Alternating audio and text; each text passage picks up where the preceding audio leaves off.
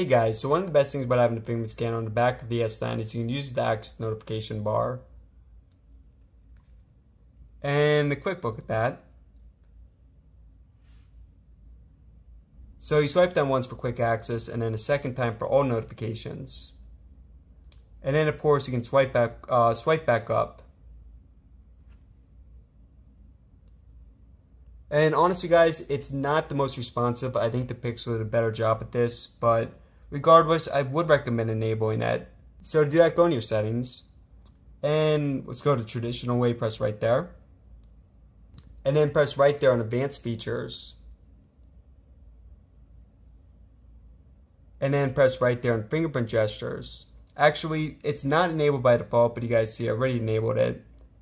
So you can press right there or press on it for more info.